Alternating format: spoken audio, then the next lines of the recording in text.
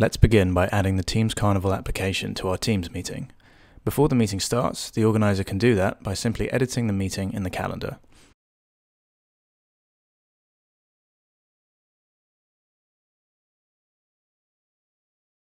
If the meeting has already started, it can be done by clicking on the Apps icon at the toolbar on top of the screen and finding the app on the drop-down list. Once the Teams Carnival icon appears alongside the others, the app is ready to be launched. The main menu lists the currently available games with their required number of players. Let's take a look at Trivia Race. The game prompts the users to choose a speed setting, after which it launches an individual game window for each player and a synchronized timer.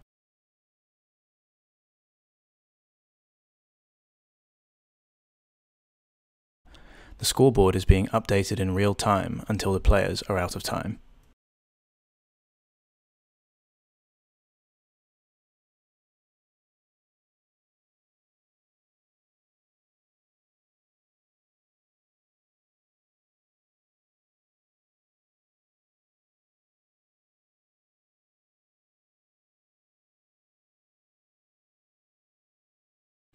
Snakes and Ladders offers a traditional board game experience. In the side panel, each player can add their name to the list of participants by clicking on the top button.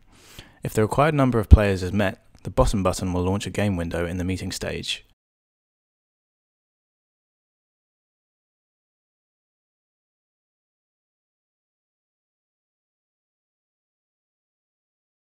Unlike with the previous game, in this case the players' screens remain fully synchronized.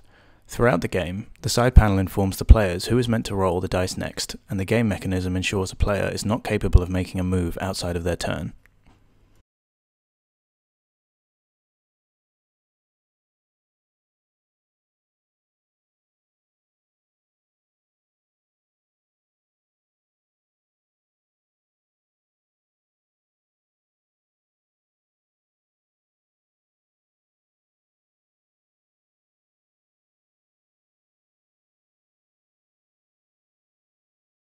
Welcome to our rendition of the classic Pac-Man, tailored for Microsoft Teams. Starting the game is as simple as clicking play in the side panel. The game is styled to fit the dimensions of the side panel, providing a seamless experience. One of the unique features of this version of Pac-Man is the persistent high scores. These scores are meeting specific, allowing you to compete with your peers in a friendly manner. For a more immersive experience, you can share the game to the meeting stage. This allows all meeting participants to play their own instance of the game, complete with live persistent high scores.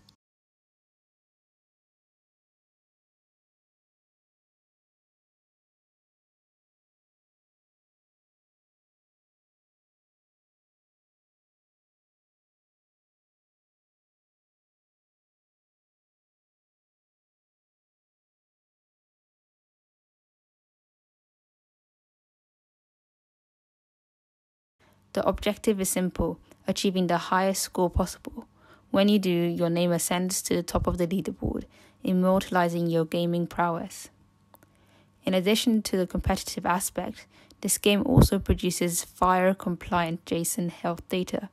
This data provides a record for all the games played during the meeting, capturing metrics like frequency and duration.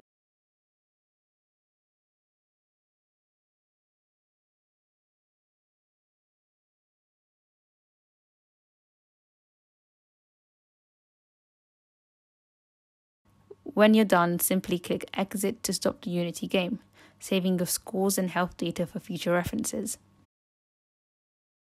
Welcome to Jenga on Teams. Today we'll explore the seamless integration of Microsoft Teams with Unity, bringing the classic game of Jenga to a collaborative digital space. Our journey begins in the Teams side panel. Here, users can initiate the game. With a simple click on Start Playing, the Unity game engine is invoked. This action triggers the game to be shared on the Teams meeting stage, making it visible to all participants. We're now in the game's lobby. Players can type in their names, which are then added to the players list. This list is synchronized in real time across all participants. If someone tries to start the game with less than 2 players, our system prompts them with a warning. Once the required players have joined, the game can commence. Moving on to the actual game. The game system rotates turns based on the players' names. Each player gets a turn to carefully remove a block from the tower. As they make their move, the game state is synchronized across all users, ensuring a consistent experience. And just like the real-life Jenga game, once a block is removed, the system places it back on top, adding to the challenge. The beauty of this digital adaptation lies in its real-time synchronization.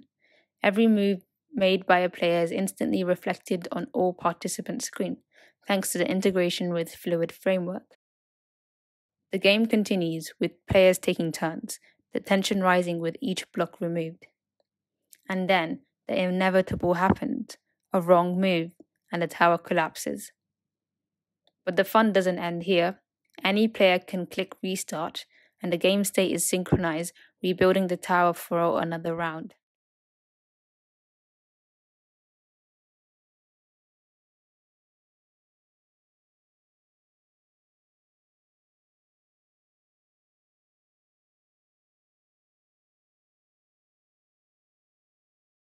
In an input box, and their name and the ready state will be showing on both game panel and the side panel. The T-Rex game, you can choose to view a short plot before moving on the loading page. Once you are on the loading page, hit the ready button to start.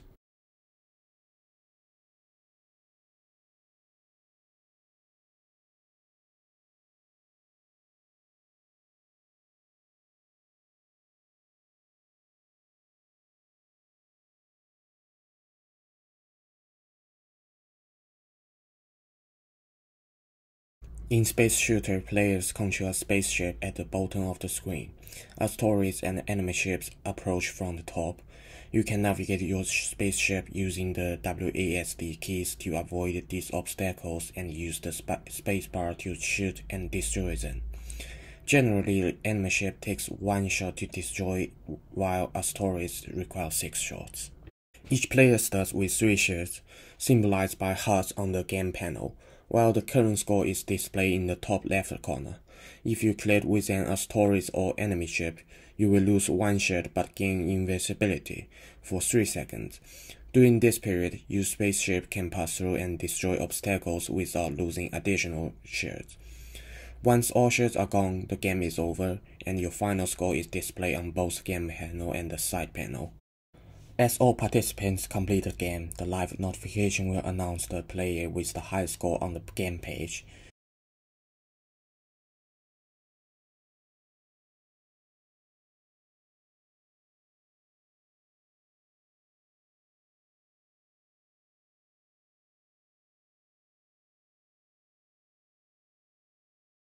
If you don't feel like playing and just want to relax, you can opt to leave the game at the start page. Enjoy smoothing background music while you take a break.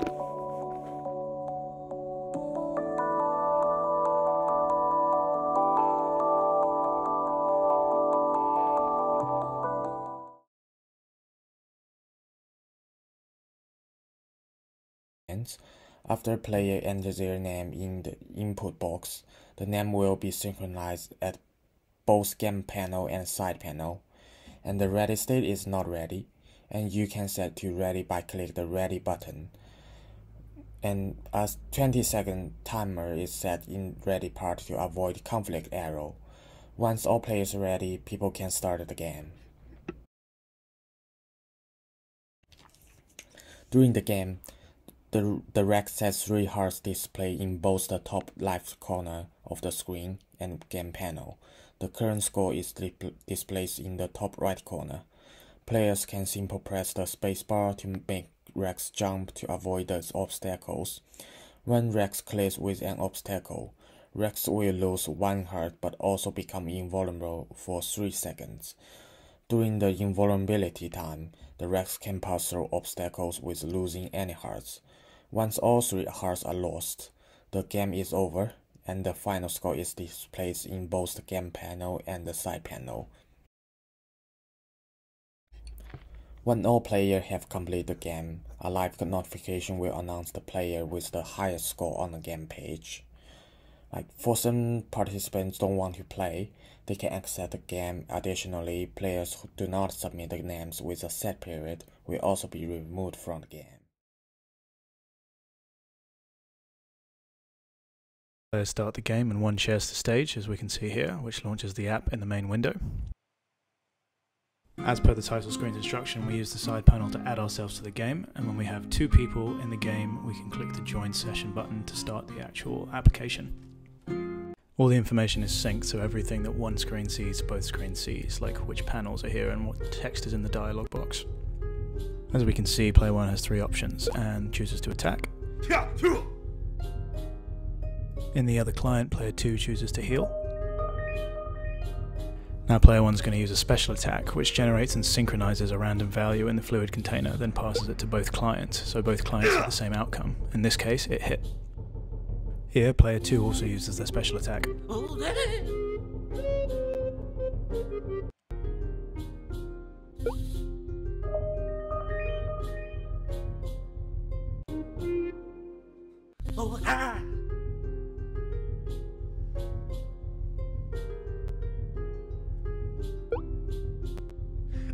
Player 2's special attack has a 50-50 chance of damaging both fighters.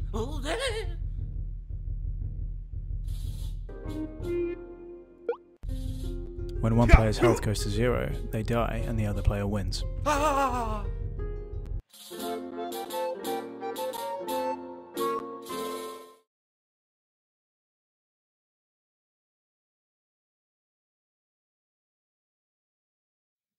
Welcome to the Bloom Bomb, a turn-based multiplayer game.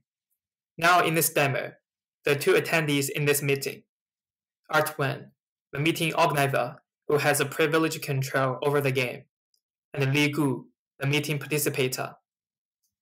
The game application has 4 states, where different synchronized functions are shown differently based on their roles. Now we're in the first state, on setup state, where meeting attendees except the organizer himself can choose to be or not to be in the game. Organizers can remove gamers and shuffle the order. When the organizer clicks the button, the game enters the next state, the setup state.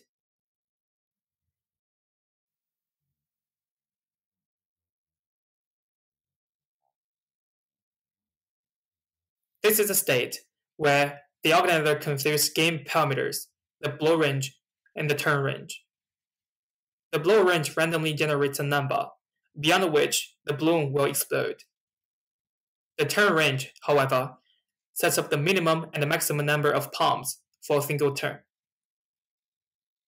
Then, from the view of the organizer, functions of data export and game reload are provided exclusively.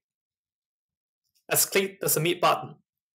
As you can see, customized live notifications pop out, which denotes the game is now at the state of started, where the details of the blow range and the turn range are displayed on the top of the meeting stage. Once we click the palm, the animation is triggered synchronously across users. For your information, the palm can also be triggered by motion input. Clicking Next Gamer passes a turn to the next people in the list. Apart from the current gamer, the palm function is blocked for the rest of the meeting attendees. Repeat this process until the balloon blows up. The user who blows it up will be displayed through the live event, which denotes the game is now in the last state, the ended state. As the organizer, you can start again and everything will be refreshed. Last but not least, the game data is accumulative and it can be exported at any time.